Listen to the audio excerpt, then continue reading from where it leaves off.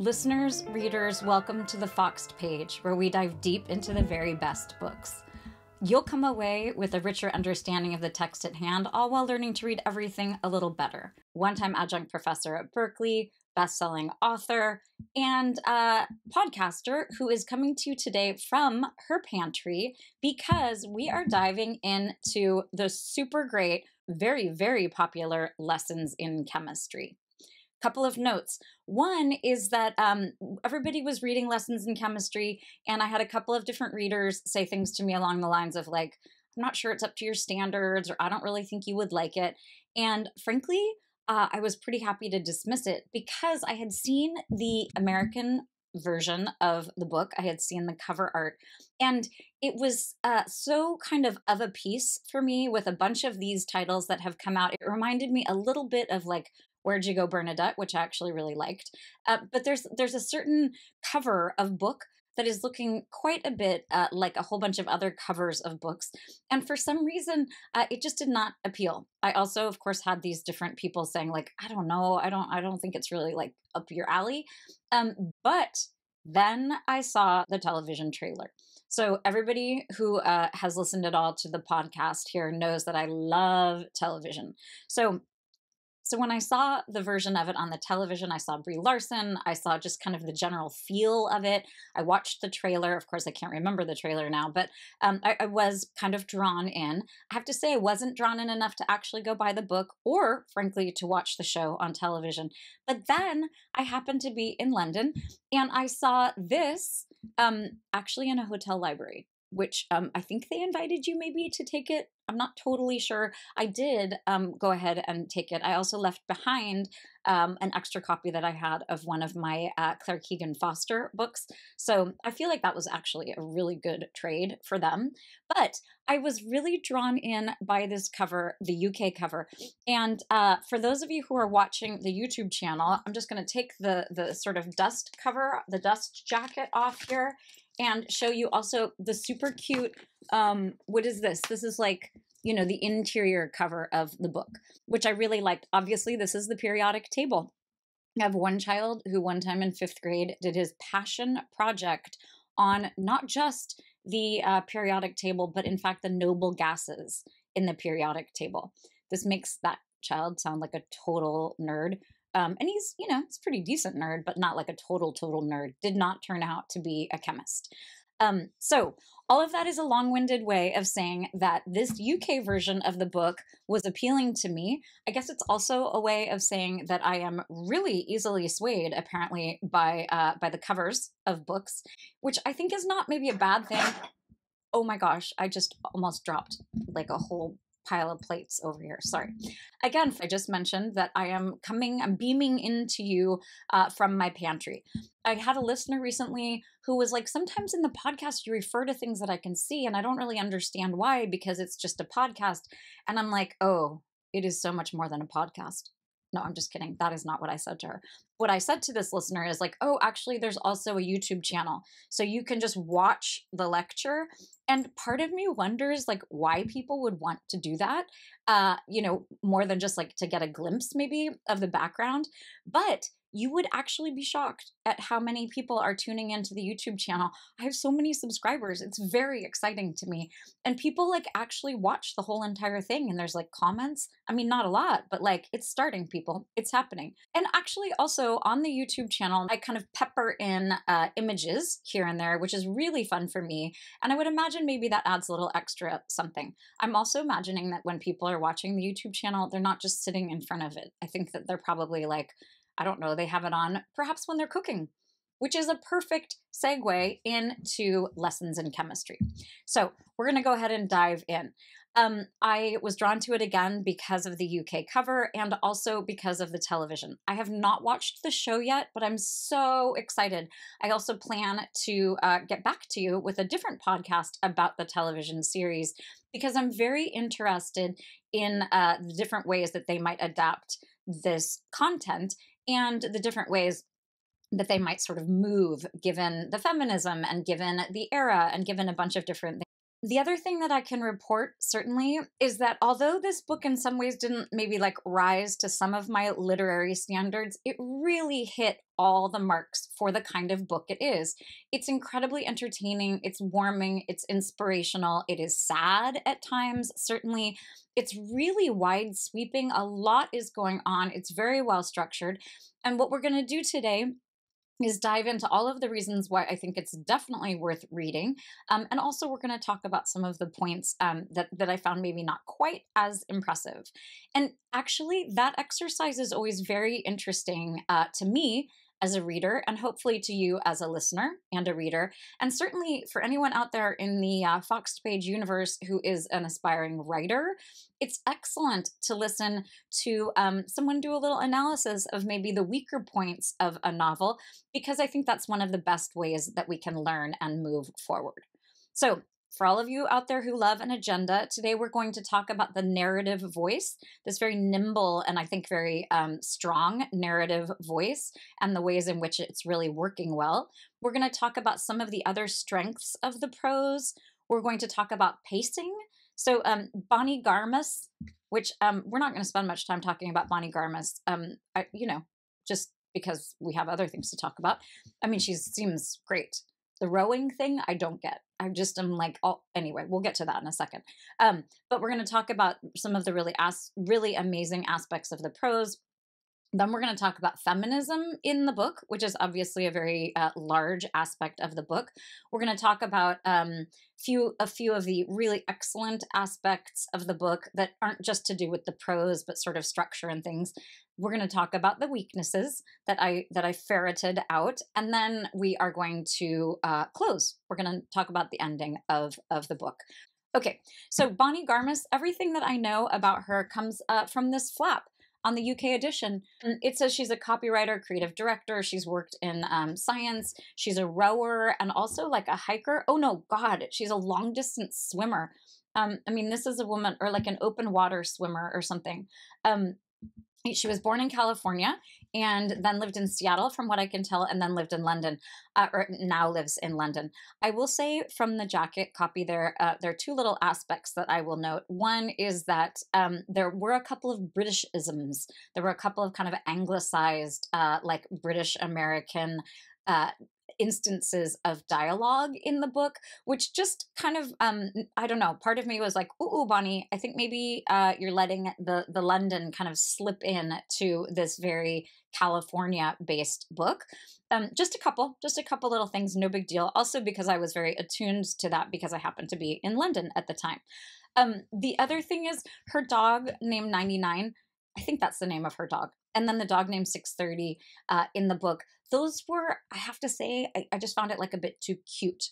That was one of those aspects where I was like, oh no, like this is not really like impressing me. A lot of the book did impress me, but the name of the dog I just found too cute, which is kind of ironic because I am someone whose dog's names are actually like probably too cute also. That's a little teaser. I'm not going to tell you what my dog's names are. You'll just have to wait for another episode. I'll let you know later. Okay, now we're going to dive in now that we've done a very quick, I mean, speaking of Bonnie Garmus, though, that woman is psyched. Like, this is a book that I think, she's had this broad, range of jobs that she has done. And this book is really, really doing well. And then, of course, the television rights, which she sold, are obviously really paying a dividend. So I am very impressed with Bonnie Garmus, and I'm very happy for her. Is that even her name? Garmus? Yes, Bonnie Garmus. Okay, so now we are going to dive in. I talked a little bit about the cover art. Maybe you know that kind of stylized cover that I'm talking about, or maybe it's just that I got kind of tired of this kind of style of cover art. I really do like the title. So Lessons in Chemistry, it seems pretty straightforward. We're not going to spend a lot of time on that today. At one point, there is verbatim mention. I think it's at the end of one of her television shows. Elizabeth Zott says something like, and that's your chemistry lesson for today.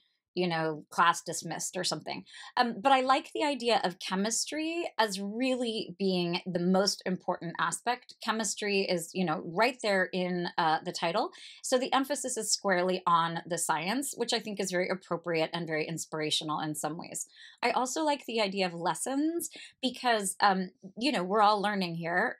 Elizabeth Zott is learning there. And obviously, these lessons are not just science lessons, they are, in fact, life lessons that everyone is acquiring throughout the novel. I also liked, I will admit, it is early December, and I was recently watching someone make the most incredible Christmas toffee. I was sitting at his breakfast bar, just like kicking back, enjoying some tea, and watching him do a lot of hard work. And I was asking some questions about caramelization of sugar, and he was like, "What is this? Lessons in chemistry?" And I actually hadn't finished the book yet, and I also just like haven't watched the television, so I didn't really get the reference. But I do like the idea that lessons in chemistry is something that people are perhaps applying to their experiences in the kitchen, which I really love. One aspect I really did like about the text is the fact that each of the chapters has this really sort of delightful way that we have sometimes a chapter title, and often, if not always, I think maybe a timestamp. And I like a timestamp because it's a very efficient and very easy way for an author to signal to us, exactly where we are in time. It's important in this book in particular because the structure of this book is great. We begin with Madeline, or Madeline, maybe, given the spelling. We begin with Madeline, whose real name is just Mad, of course, which I found that a little bit too cute also when they were asking about the baby's name, and Elizabeth Zott said Mad because she was feeling mad at the time as an angry. That felt a little too cute to me too. It's kind of like the dog name thing. Like, I don't even remember what they said about 6:30. They found him at 6:30 or something. But those just a tiny bit too cute for me. But we begin with Madeline at the very beginning in November of 1961, importantly, and Elizabeth Zott is having a hard time, and then the story goes back in time. So the fact that we have these timestamps is a very efficient and very generous way for an author to help us out as we're moving through a novel that has any kind of complexity in its structure. We are going to dive in here, Chapter 1, November 1961. Back in 1961, when women wore shirtwaist dresses and joined garden clubs and drove legions of children around in seatbeltless cars without giving it a second thought, back before anyone knew there'd be a 60s movement, much less one that its participants would spend the next 60 years chronicling, back when the big wars were over and the secret wars had just begun, and people were starting to think fresh and believe everything was possible, the 30-year-old mother of Madeline Zott rose before dawn every morning and felt certain of just one thing: her life was over. Okay, couple of things. So we're really leaning hard into 1961, November 1961, back in 1961. Chapter 1, we've got all of this kind of beginning stuff. We're at the beginning of a new decade. It's important to remember that this is situated at the end of the 50s, and there is a lot of change that is in store.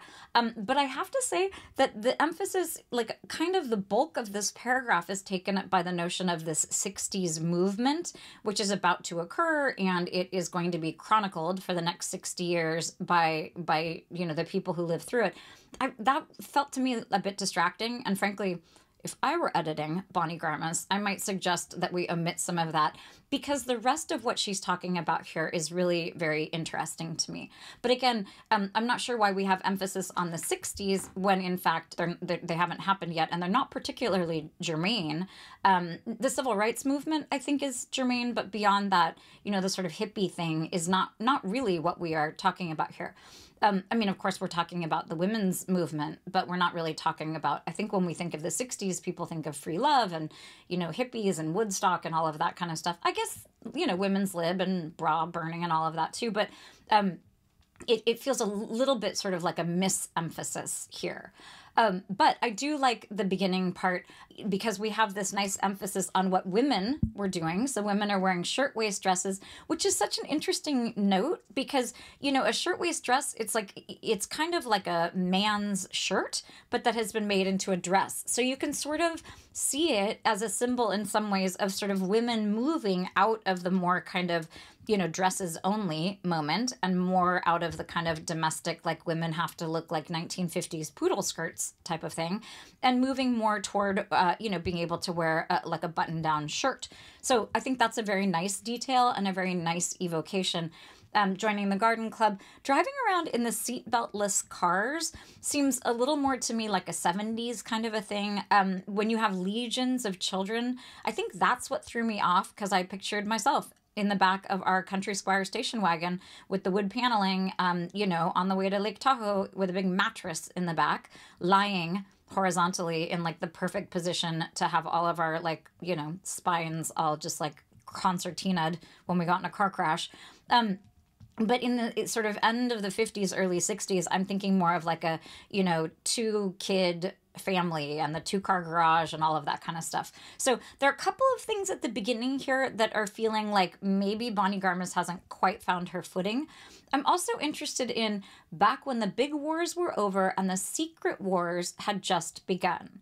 So that was kind of interesting to me because at first I was like, okay, secret wars, are we talking about like McCarthyism? Are we talking about the rise of communism?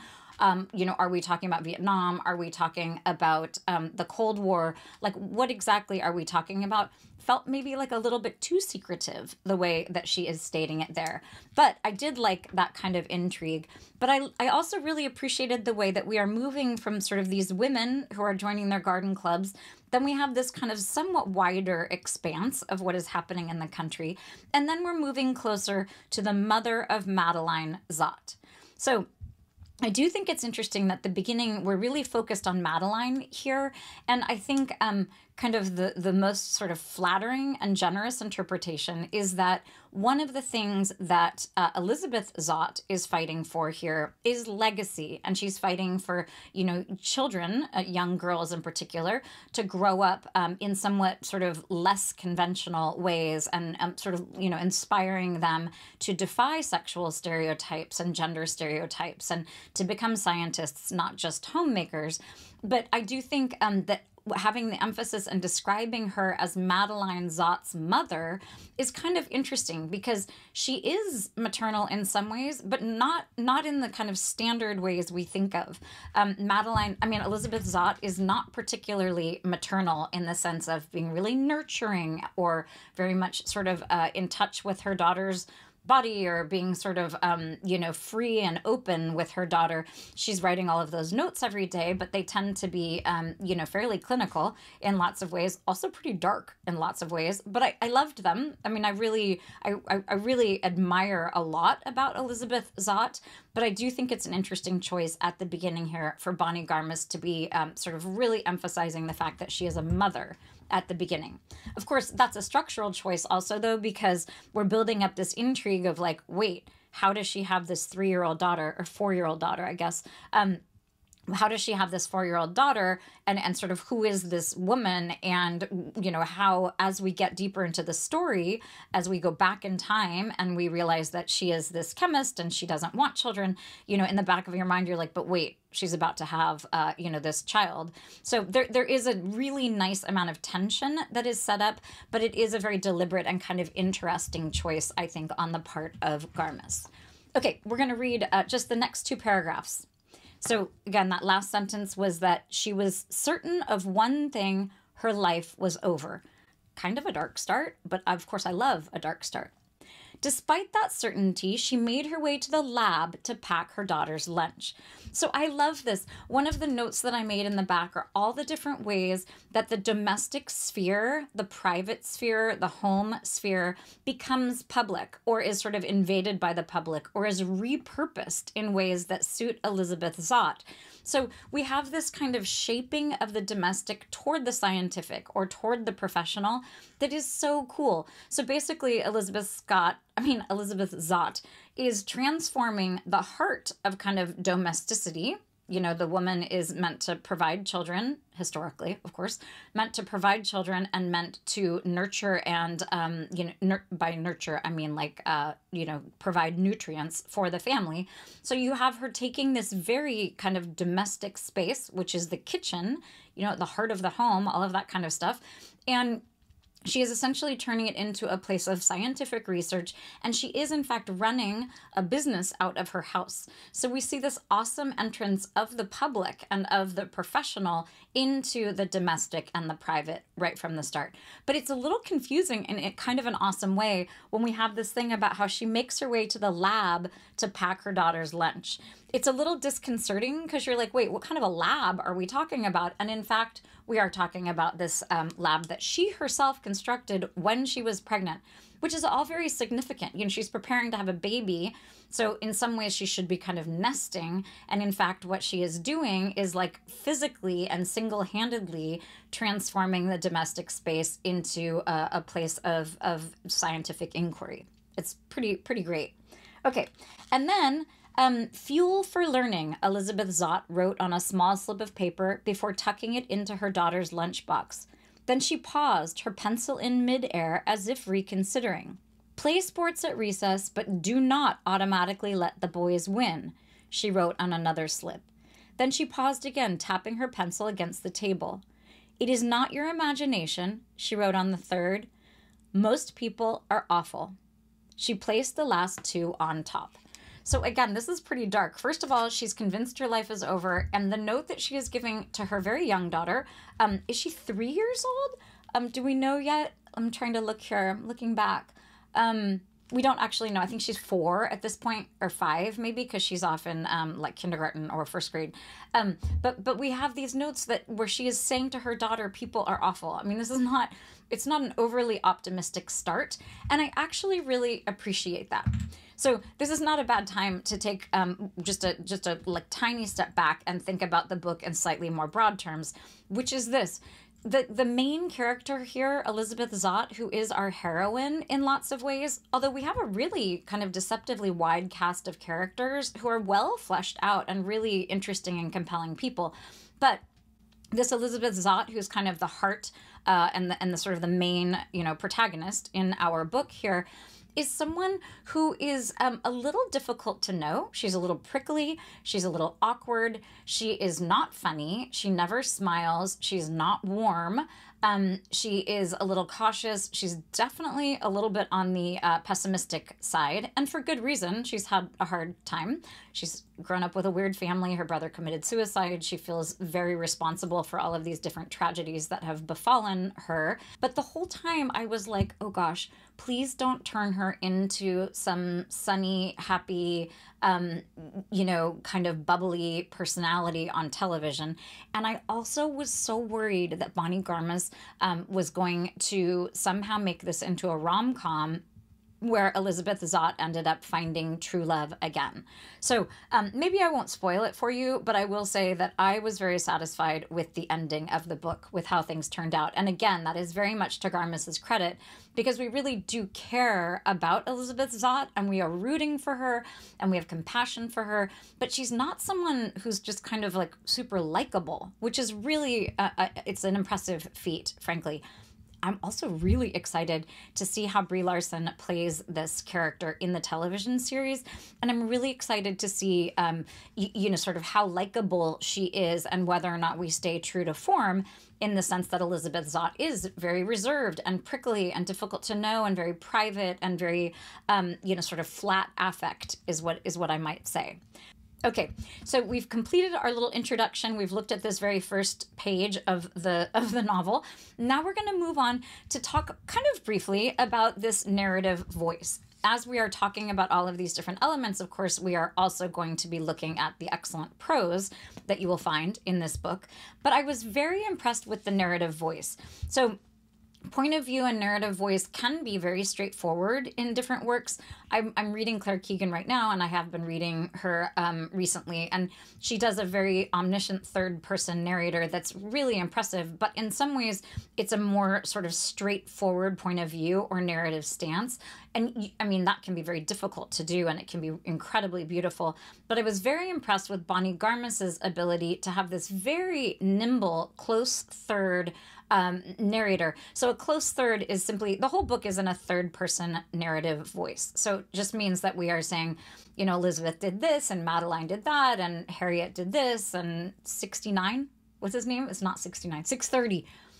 69. You know, I'm a little bit weirdly obsessed with that number, it seems. So, but 630, you know, they're doing these different things. It's never I did this or you did that. It's always safely, it's always consistently in the third person, but it is what we call a close third. Sometimes it's called free indirect discourse or indirect style, which means that the narrator, the third person narrator, is entering into the thoughts of different characters. It's sometimes hard to pull off, but Garmus does it really well.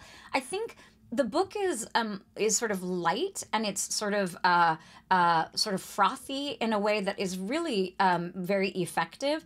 But I think it can kind of convince you that it's lighter than it actually is. It's a pretty long book. I mean, it's almost 400 pages, and it really covers a lot of terrain. And again, there are tons of characters who are well fleshed out. And part of the reason why I think Garmus is able to, conserve this kind of light tone, I don't think anyone's going to say like, oh, it's a very difficult book to read and it's very compelling and you want to keep reading and you're certainly not feeling like it's dragging or it's slow. At least I didn't. And I think a lot of that has to do with this really nimble, very sort of apt and very well done narrative voice. So in the beginning, we have this omniscient narrator who is saying back in 1961, when women wore shirtwaist dresses, you know, you have this very sort of, the lens is pulled way back. And then we get closer and we are inside the mind of Elizabeth Zott. We know her at that point as the mother of Madeline Zott. And what she knows, which we are inside her thoughts because we are being told what she knows, which is that her life is over. So right from the beginning, we have this narrator that can be both very sort of far away and distant, describing things in very general tones, and then general terms, and then also can really be very close to the consciousness of a certain character. So I want to look at a couple of instances of this just because I do think it's very well done.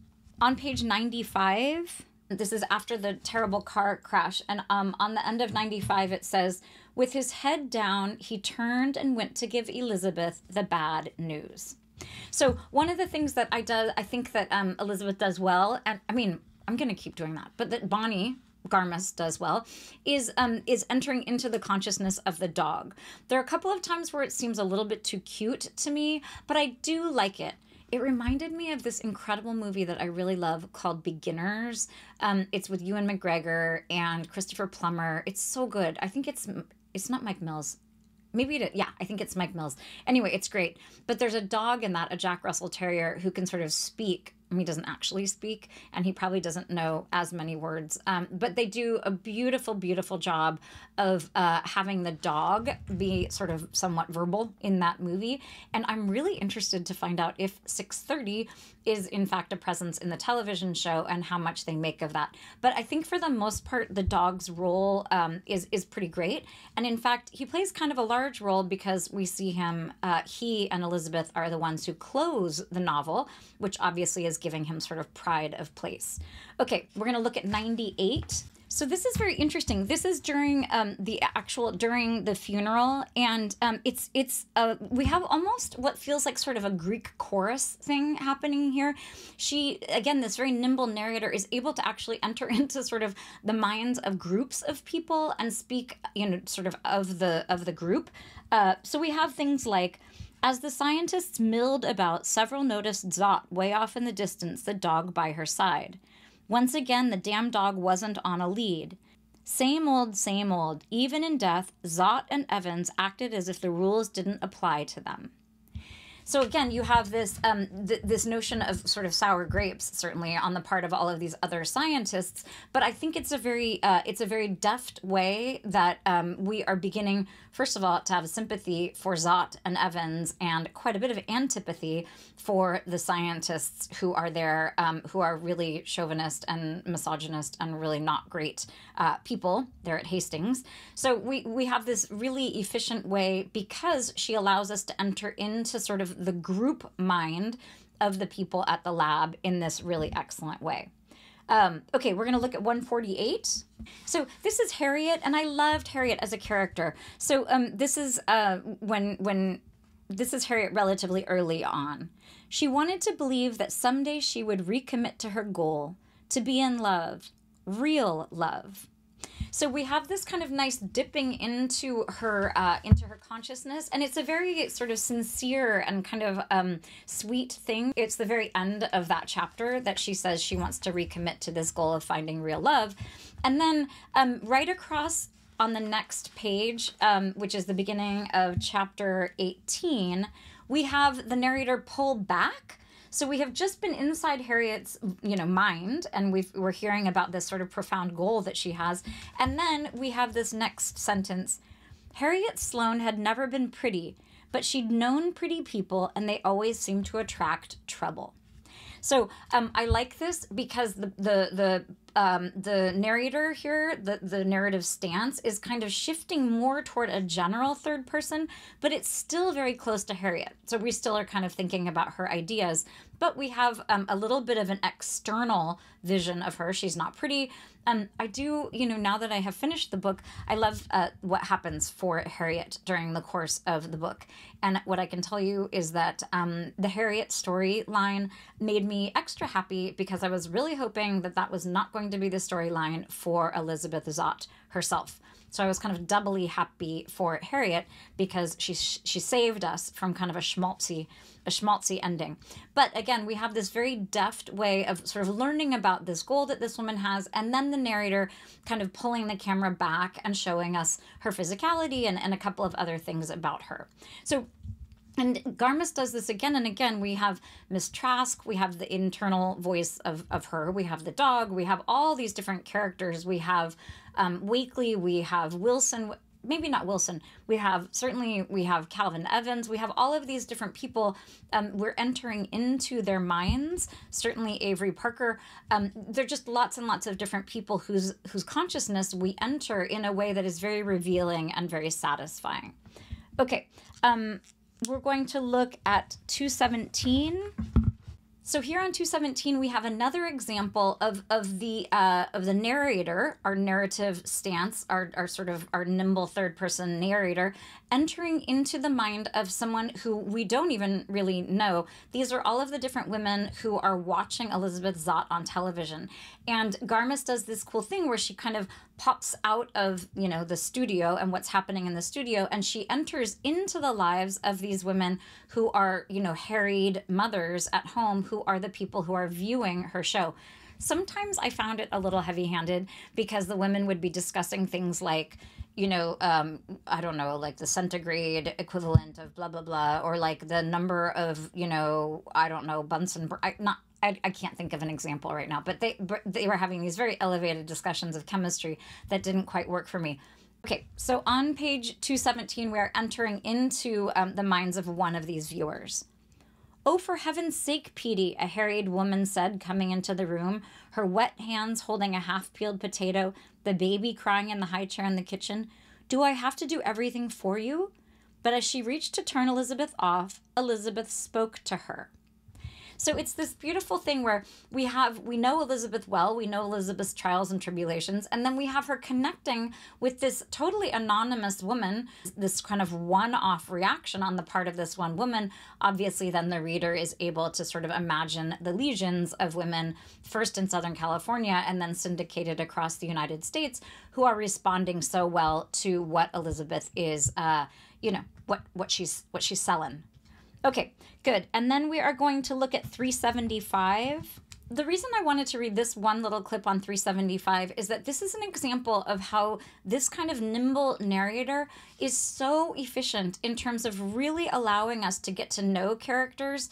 I'll say it yet again, this is a really wide cast of characters, and you do have a sense that you know all of these people fairly well.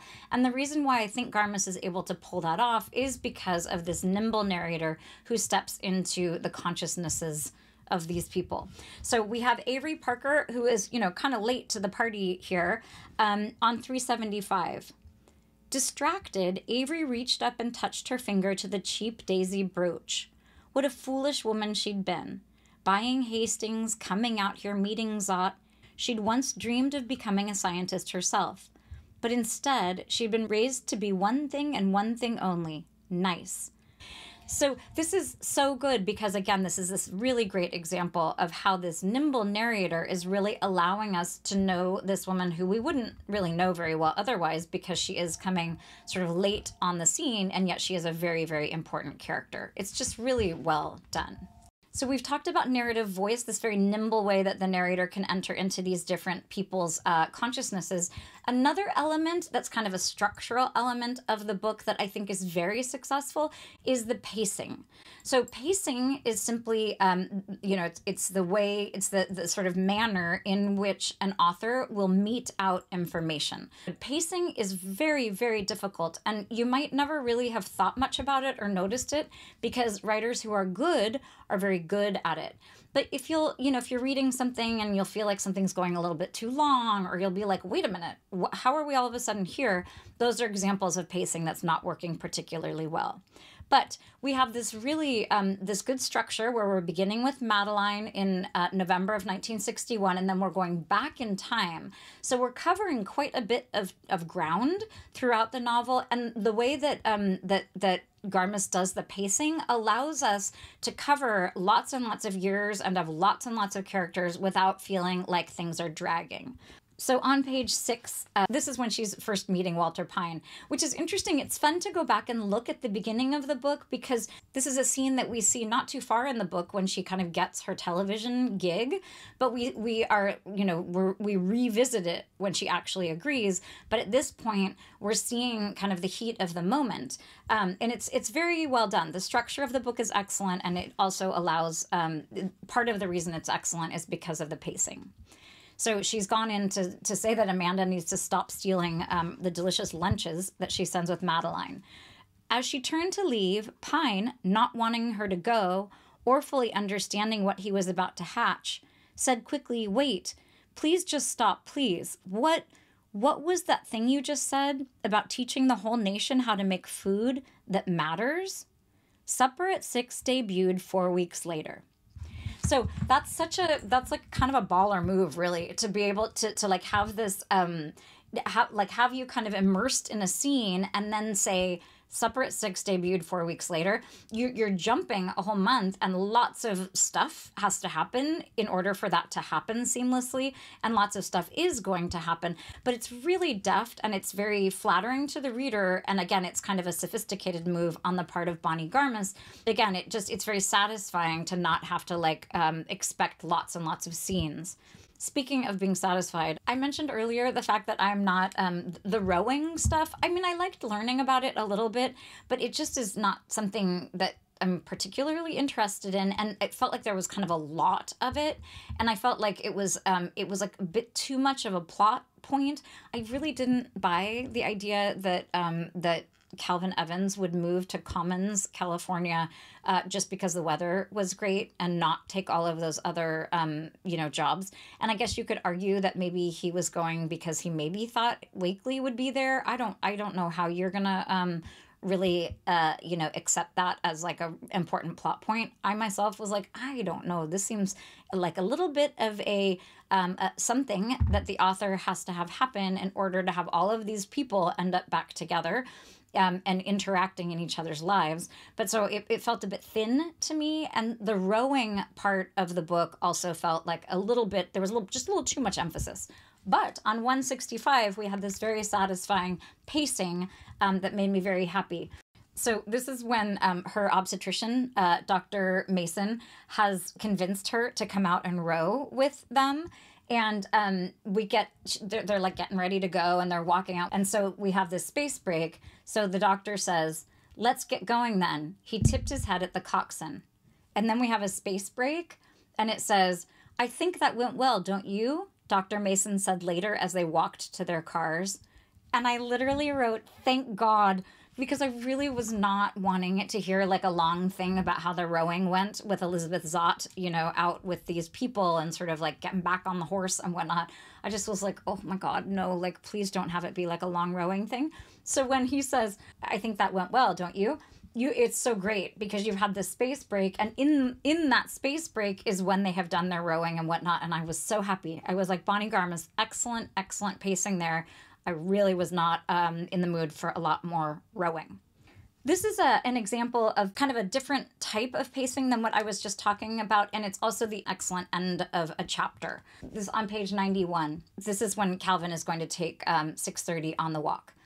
He turned back, grabbed the leash, bent down and clipped it to 6:30's collar. Securely connected to the dog for the first time, Calvin turned and locked the door behind him. He was dead 37 minutes later. This was a real page-turning, kind of cliffhanger-y ending for me. I mean, if you were planning on putting this down and like going and making dinner, kind of a coincidence that I said that, but I've got cooking and dinner on the mind. Oh my God, there's an ant crawling on my book. Gross. Sorry. So it's a bold move to say what's going to happen as the cliffhanger, but I really love that because I am always a fan of knowing what's going to happen. This is why I don't care about spoilers.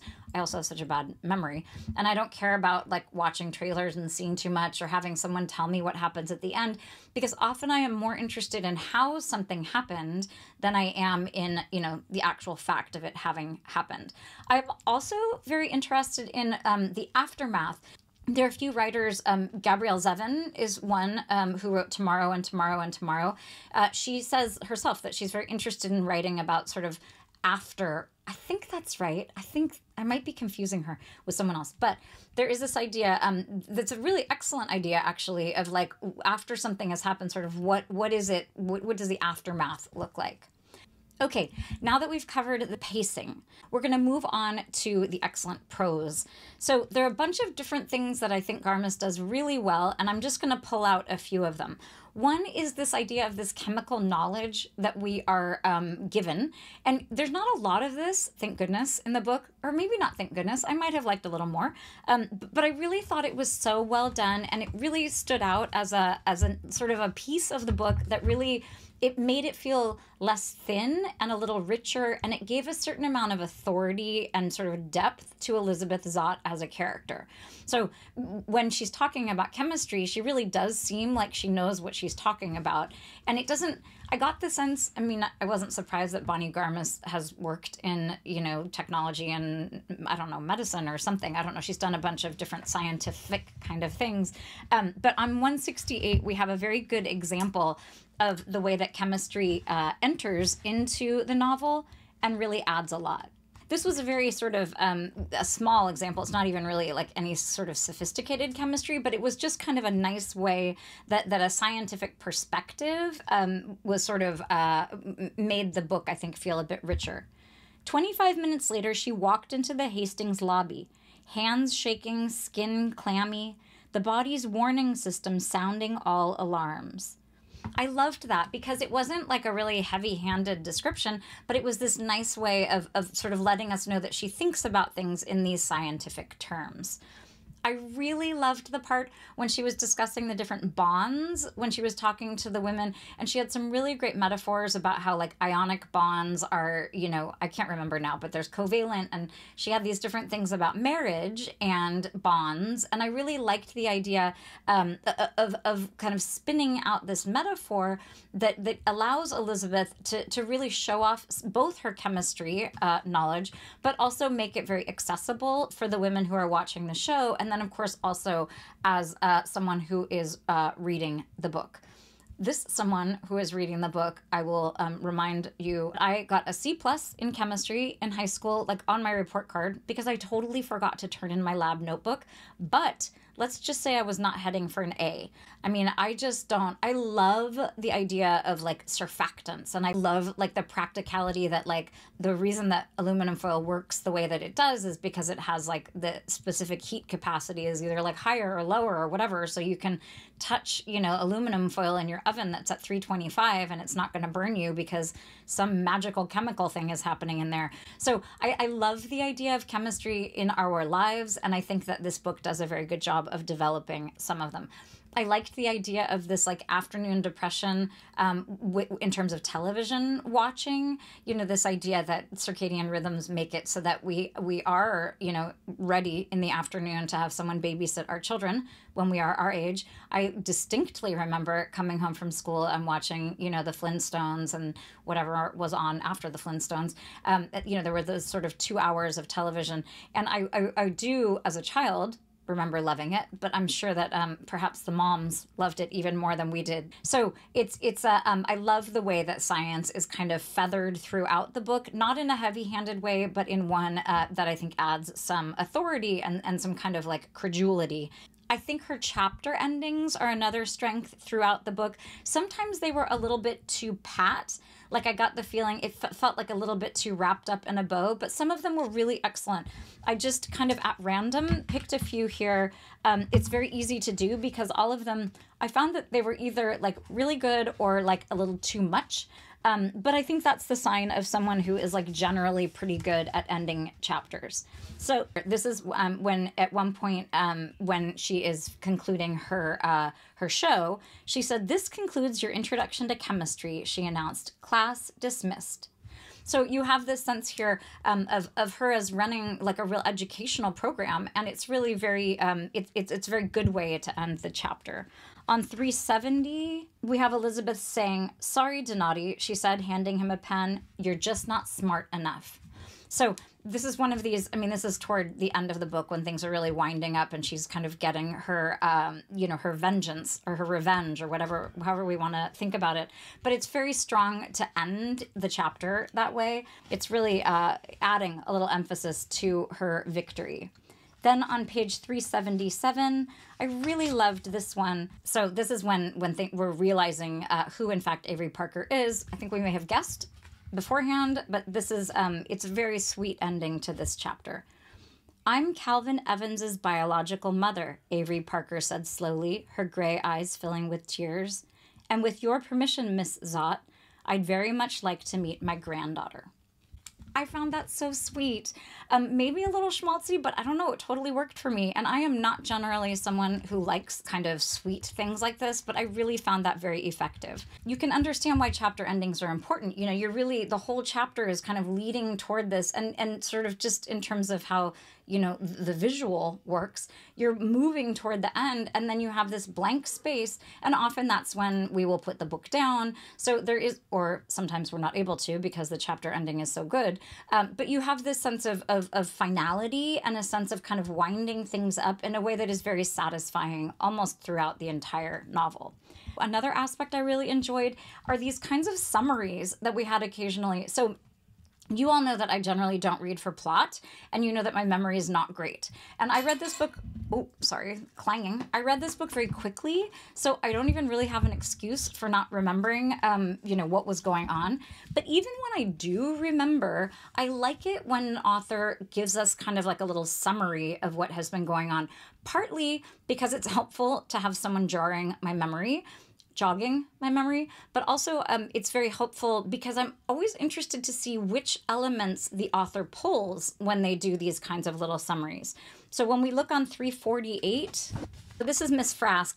I have to say that there were a number of different times in the book where I found the coincidences just being too heavy-handed. The fact that, you know, Wakely, the Reverend, is also the pen pal, or the fact that Trask, oh, spoiler alert, just spoiled something. Hope that you weren't disappointed I just said that. But we have Trask being both, you know, the person at Hastings and then also being Wakely's, you know, temp typist. So there are a bunch of different sort of, a bunch of different coincidences that really did not work for me. I think lots of times in work, in literature, you are meant to suspend disbelief. Magical realism, for example, is a very good example of a piece of writing where you're meant to understand and to look for patterns of meaning that don't depend on you having a very believable story. But in a story like this, that's meant to be sort of, this is not a fantastical story by any stretch, but there are these, and there's some elements where it seemed a little over the top, and it was kind of okay with me because I kind of imagined it actually as a television adaptation, and one that was very stylized, or one where we had these kinds of, there would have been sort of visual ways to kind of, give a little wink or have it be a little bit tongue in cheek. But I have to say there were also other times where these coincidences just seemed a bit much for me. But here we have Trask, who, again, I found it a bit overly coincidental that she was Wakely's typist, but I really appreciated this little summary that she provides for us. What happened, Frask thought. Well, I spread vicious rumors about your mother, which culminated in her firing, which led directly to her state of penury, which led to an eventual return to Hastings, which led to your mother screaming at me in the women's bathroom, which led to the discovery that we'd both been sexually assaulted, which led to our inability to get our PhDs, which led to unfulfilling careers in a company led by a handful of incompetent assholes. That's what happened. So I love this. Again, this is a very good example, not only of a really nice kind of synthesis, but one where it's really important the things that Trask here is sort of picking out. Trask? Is it Trask or Frask? Oh my God, it's Frask. Trask, but it's a very good example of one where she is highlighting certain things and adding weight and emphasizing and reminding us in a way that is very effective. There are a few of those summaries throughout the novel that I find very well done. Okay, and then some of the humor in the book, it was not a book that I found particularly, it wasn't clever in the way that, my favorite kind of humor is, but I did find a couple of instances.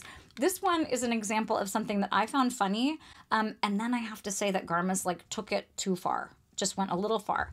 So let's look on page 210. In this passage, Elizabeth is talking to Walter Pine, who is her boss at the television show, and they are talking about the girl's teacher, Amanda and Madeline's teacher. So Walter says, "She's suspicious of me because I'm a father raising a daughter alone." "Why?" He looked surprised. "Why do you think?" "Oh," she said with sudden understanding, "she believes you're sexually deviant." So I thought that was so funny, partially because you're are they going to kind of tiptoe around this or what? But it is so funny to me. Again, this is that kind of awkward, kind of weird prickliness that we see in Elizabeth Zott throughout the book, this very kind of just stating things. But I also think it's so funny. She believes you're sexually deviant. There's something about sexually deviant that I just loved. I just thought that was so good. Then I have to say, I felt like Garmas went a little bit too far here. Elizabeth starts talking about the sex that she's had with Calvin and how great it was. So she says, "I guess we're both suspect then," Elizabeth said. "Calvin and I had sex nearly every day, completely normal for our youth and activity level. But because we weren't married," Walter said, paling, "well, as if marriage has anything to do with sexuality. There were times that I would wake up in the middle of the night filled with desire." And so she's going on and on about these things. And then she says, "It wasn't until I did more reading on testosterone that I better understood the male sex drive." "Speaking of drive," Walter interrupted, his face scarlet, "I wanted to remind you to park in the north lot." So it's then I was oh, Bonnie Garmas has gone just a bit too far. I really enjoyed the sexually deviant thing. And then Walter's discomfort as Elizabeth was speaking so frankly about her sex life, it just got to be a little too cute or something. There were times when, and this is the problem with the 630, or there was some other, at the very end of the book, there's a coincidence like that. She has this thing of when people say one thing, it's misinterpreted as something else, in that case, as the name of the dog or the name of her child. When she says she's Mad right after giving birth, and they said that the baby's name was Mad. Those kinds of mishearing things that turn into names doesn't really work for me. And this is another example of that sort of thing. When she's saying, speaking of sex drive, and then he like starts talking about driving in the parking lot, it just seems a little too cute to me on some level. We're going to move on now to talk sort of briefly about the feminism in the book. We're going to cover the weaknesses, and then we're going to close. I already mentioned what an excellent job Bonnie Garmus does of repurposing the domestic. So we have the kitchen in the home that is repurposed into a lab that's a working lab, and that is also, in fact, a place of employment for Elizabeth. She's not making a lot of money, but she's essentially turning the lab into a source of income. Also, you have this cooking show, which is, it's a very sort of domestic thing that is being put out into the public world in a way that's really great. Like she's sort of parlaying her love of something that is very domestic, which is cooking, which also happens to be chemistry, and she's making that into a living. So we have this nice kind of melding of the public and the private and the domestic and the professional in these ways that are really great. I also really liked some of the time when actually a lot of the book is a discussion of how difficult things are for women. And it was a really good reminder. I mean, honestly, we have really not come as far as we should have come, but it was a good reminder of some of the ways in which things have gotten better. On 178, we actually touched on this briefly before in that excellent kind of roundup that Frask did. But this is I found this a very powerful passage, this one on 178 in the novel, because there's some sort of infighting that you're seeing among the women in the book between Elizabeth and Frask in particular, which seems very typical, or not typical, but it's sort of one of the terrible byproducts of women being somewhat scarce in the workplace and being insecure about their positions and feeling like there's some sort of scarcity of resource and just being competitive with one another in general. So you have this kind of infighting that's happening. And then we have this kind of spectacular ending of chapter 21 on page 178. Frask says, "I didn't have a chance to finish, okay? What about you? Why aren't you a PhD?" Elizabeth hardened and, without meaning to, revealed a fact about herself that she'd never told anyone other than a police officer. "Because I was sexually violated by my thesis advisor, then kicked out of the doctoral program," she shouted. "You?" Frask looked back, shocked. "Same," she said limply. Okay, so I found that very powerful. I also found same was highly anachronistic, in my opinion. I did mark that. Also, it really, in my mind, would have been more powerful for her to say same, she said, period. Or even just same, period. I do not think we need limply. So we are going to get to Bonnie Garmus's use of adverbs in when we talk quickly about some of the weaknesses in the novel. But I really liked how kind of explosive and spectacular this was. But there is throughout a lot of attention paid to the many, many difficulties of women in the workplace.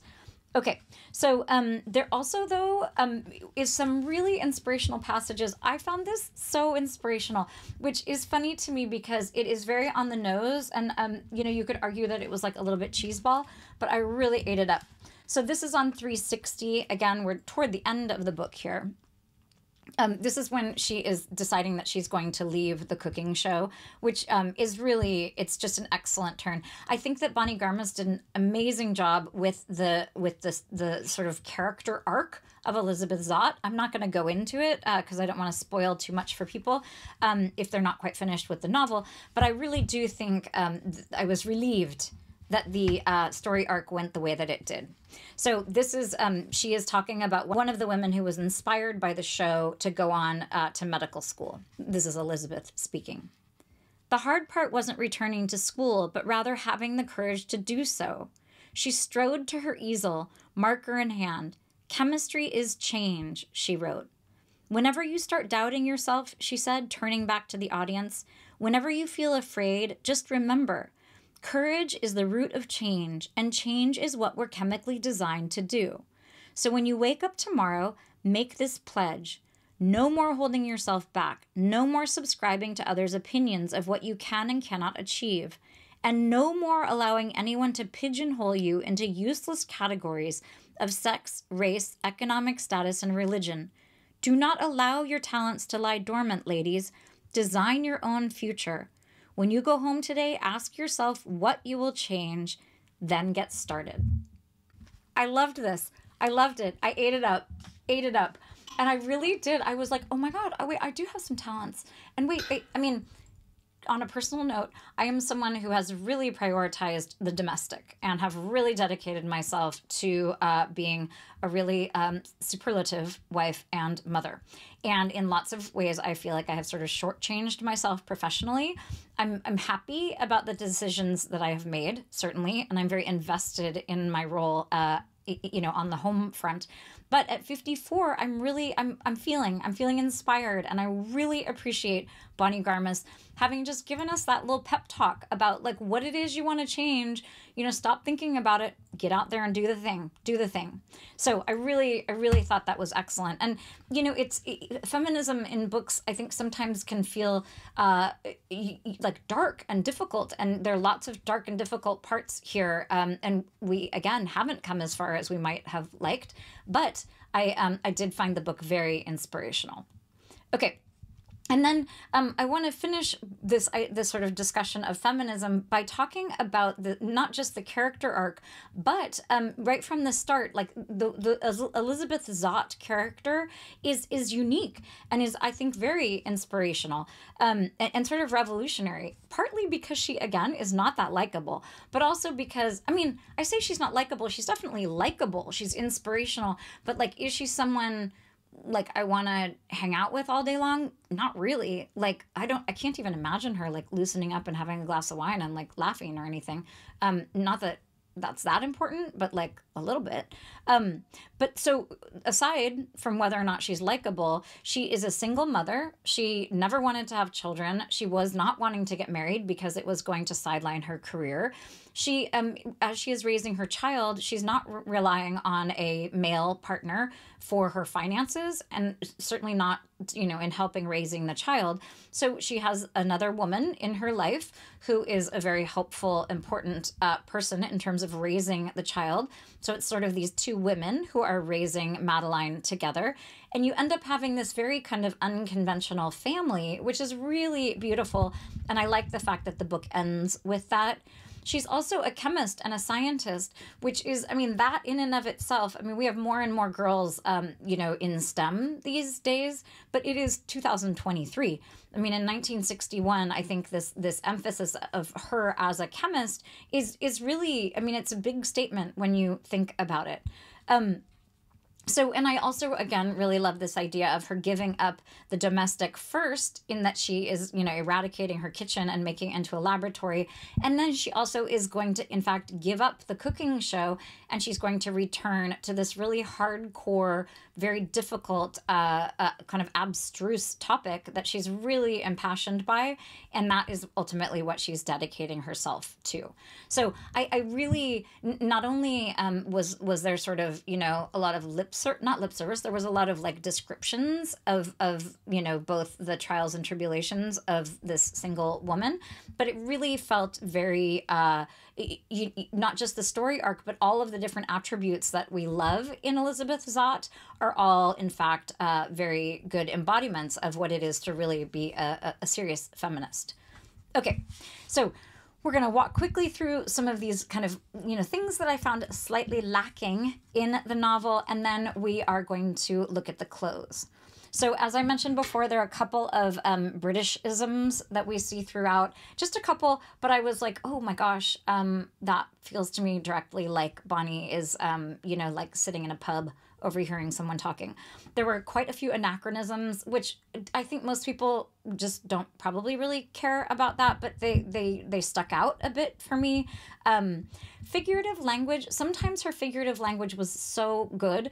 At one point she was talking about she felt an avalanche of love for her child, and it was very effective and very good and very sweet. But there were other times where, wow, there was just some figurative language that was so just kind of over the top or cliche or just not necessary. And sometimes we'd have like several different metaphors or similes all in the same paragraph. that weren't necessarily competing, but I just was like, oh gosh, like we do not need so much figurative language. Most of the figurative language that Bonnie Garmus uses is, comparisons, analogies. So either metaphors or similes. And honestly, you guys all know I'm very picky. I have very high standards about figurative language. I would rather have someone not use any than use one that either feels heavy-handed or feels kind of random or feels cliche. So I did feel like there was a bit too much of that. So she uses lots of adverbs. There are so many adverbs in this book. And I think most people probably wouldn't notice that. But what I will say is that if the editor had gone through and had gotten rid of all these adverbs, no one would have missed them. And frankly, not every single, I can't say that, but I would bet good money that in every case, if you had a stronger verb or even just kept the verb that she chose and got rid of the adverb, the reader is smart enough and the context is good enough and the dialogue is well done. So I don't think you need all of these adverbs that are everywhere.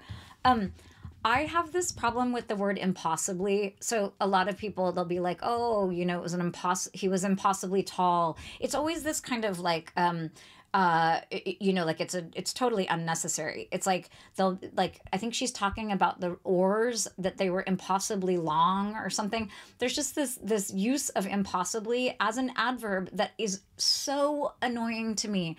This has been the case. I noticed it. Actually, when I was at Bennington, so that was, I don't know, gosh, probably 10 years ago now. And I just noticed that like all the kind of hipster writers, at one point, there would always be the use of impossibly as an adverb. It was impossibly difficult, or no, it wasn't even that good. It was like, it was impossibly moving, or it was impossibly dark, or it was impossibly, I don't know, it was impossibly... I can't think of an example. So every time I would read and I'd be like, okay, there it is. There's the impossibly. Well, I have to say that Bonnie Garmus uses impossibly as an adverb 3 times within the span of 9 pages, from page 63 to 72. And I saw it the first time and I circled it and was like, no, with like 10 different O's. And then it was again and again. And I was like, oh no, oh Bonnie. But so let's look at pages 70 and 71 just briefly. And my point here is that, Bonnie Garmus's writing is good enough that I really don't think she needs all these adverbs. So we're going to look at pages 70 and 71 as an example of how she does not need to be, we don't need it. The reader doesn't need it. We get it. So I've actually circled adverbs and some of these adjectives that I also don't think. So Donati had incredible misfortune. I just think if she had said had the misfortune to row against him once, I just think it's stronger. Here it is. She glimpsed something over a sea of impossibly big hats. No, impossibly big hats? No. And then, actually, I'm going to read the whole sentence. Their catastrophic loss, 7 boat lengths, witnessed only by a handful of people who'd managed to glimpse it over a sea of impossibly big hats, was carefully blamed on some fish and chips they'd ingested, blah, blah, blah. Carefully blamed, impossibly big hats, no. And then down here a little bit further, Evans accepted the incredibly insulting Hastings offer. I mean, I just think insulting would have been better. Donati wasn't overly enthusiastic. I just don't think we need that. He happened to be the man's godson, and certainly not because he was married. We don't need it. And not because he was married. We don't need certainly. We have purposely showed up 20 minutes late. I mean, I can guarantee you this sentence would have been better if, and showed up late. Like, it's insulting. We know that's insulting. Purposely showed up late. Like, we know that. That's in the context. It's understood. Unfortunately, to an empty conference room, blah, blah, blah. I mean, oh my gosh, deemed socially and physically appropriate. Obviously, she couldn't possibly be rowing with Evans. I mean, wow, there are like 25 adverbs on pages 70 and 71. So My point is that, again, Garmus's writing is strong enough and that it would have only been aided if someone had gone through and stripped out all of those adverbs. I will also say that, so one of the parts that I had a little trouble with in this book is that Bonnie Garmus really enjoys using a lot of different words to describe people speaking in dialogue. Her dialogue is so good. The dialogue is excellent, but then the glosses, which are usually like he said or she said or whatever. And so the sort of writerly, thinking is that you want that to just go away. If you're James Joyce or, a lot of really talented other people, Cormac McCarthy, for example, you don't have any glosses. You don't need them because you're writing your, you don't even have quotation marks. Like your dialogue is so strong and it is totally unmistakable. It's impossible to take it as anybody else who is speaking there. So if you have really strong dialogue, and I do think Garmus's is good, you don't need these glosses. But so she has a lot of adverbs. So it would be like, he said exhaustedly, maybe not quite like that, but like we just had an example of Frask who said something limply. Like we definitely didn't need that. So we have lots of adverbs that are put into these glosses. But in addition to that, we have a lot of words that are used instead of said. And almost every single time, I would argue that, in fact, Bonnie Garmus would be better off having just said. So here, I had to make a list because I literally just started glancing through and I was really impressed in kind of a shocked but not a great way by all of these different words that she managed to get in here. So again, instead of said, she has interrupted, moaned, quavered, reacted. What does that even say? Persisted, yelled, explained, called out, chirped, warned, contributed, pressed, replicated? No, I cannot read this. Reacted? I can't read my own writing here. Gasped, murmured, stuttered, exhaled. I mean, it goes on and on and on. So I will say that once you notice that kind of thing, it's a little tricky to kind of unnotice it. But I just kept thinking, oh gosh, just maybe the next book, if Bonnie Garmus is going to go on and write again, maybe an editor will just be like, let's just go with said. You just want that stuff to go away. And again, her dialogue is strong enough that we don't need murmured or gasped or stuttered. We just don't. She was doing a thing where she, when somebody was saying like, please, it would be like PL. And so it sounded like everybody was actually stuttering, and it's throughout the whole thing. Like it'd be like, excuse me, and it would be like, excuse me. And I'm like, wait, does everyone in the book have a stutter? So I think there was a better way to punctuate that than what Garmus was up to. Okay, and then the last thing I have on my list here of the things that didn't quite sit as well with me is this idea of things sometimes being kind of over the top. But I did get to a place where I was kind of imagining a certain type of television that we actually see a lot of these days that I really enjoy, where it's very stylized and sort of things happen that seem a little over the top, but because it's so stylized and so well done and consistent in the televising, you kind of, it's like fine. Like there's a way to make it feel kind of campy or stylized where you understand that people know it's a little over the top. So when I would get to a place where I'd feel like Garmus had gone a little over the top, I was like, you know what? I'm just going to imagine this in a very stylized, campy kind of television thing. And that really worked for me. Okay, now we are finally going to look at the very close of the novel. I really liked the close. I liked the fact that it ended on the dog. You know that I'm a big dog person. Although I have to say it was a bit thin and it was another one of these ideas that I think by now you know. I wasn't really that wild about the dog being named 630. And we have another example of this in here that I don't really love. The rest of the ending I think is excellent, but I did find that a bit too cute. So I'll just say that right at the top that there was a part here that felt a little bit too cute to me, but mostly I enjoyed the ending. Okay, I'm basically just going to read this last couple of characters. I mean, paragraphs to you. So this is when Elizabeth is making a plan with Avery Parker. Let's say supper at 6 then, Elizabeth said, not wanting her to go. The home lab. Everyone. You, Wilson, Mad, 6:30, me, Harriet, Walter. You'll need to meet Wakely and Mason at some point, too. The whole family.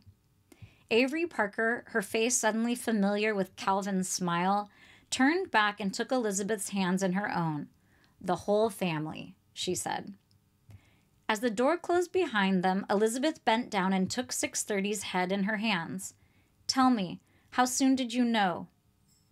At 2:41, he wanted to say, which is what I planned to call her. But instead, he turned and jumped up on the opposite counter and grabbed a fresh notebook.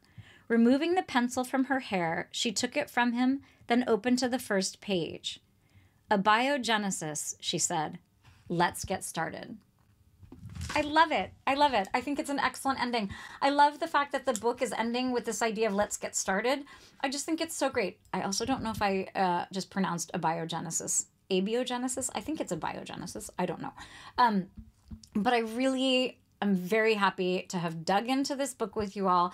I hope that you have enjoyed it. I'm also now so ready to start watching some television. And I will be getting back to you all with my thoughts on the adaptation and the different directions and the different emphases. Curious about the dog. Curious about a lot of different things. So stay tuned in the future for an episode about the television series, Lessons in Chemistry. But thank you so much for tuning in and getting a good look at the pantry. By the way, I'm just realizing there's like some serious product placement by Tostitos over here. Sadly, I don't have any sponsors yet. I'm waiting for the sponsors to start rolling in. But in the meantime, there's some product placement for Tostitos. I decided I was not going to touch anything in the pantry. But note you, we are in here because it is the beginning of December and my kitchen is not looking good. Also, I'm just going to put in a little plug here. Who Gives a Crap is a line of bamboo toilet paper and a line of, paper towels. I love them. They come in these really cute wrappings like this, and the toilet paper comes in the cutest. It's just so great. It's so great. It's delivered to your door in boxes, and it is excellent toilet paper, and it is totally sustainable. Who gives a crap? Check it out. I'm doing some advertising for them. They don't even know it yet, but that's just from the goodness of my heart because it's good for the planet. Okay, so after you are finished with this, head back to the Fox page, listen to something else, and happy holidays. Happy reading.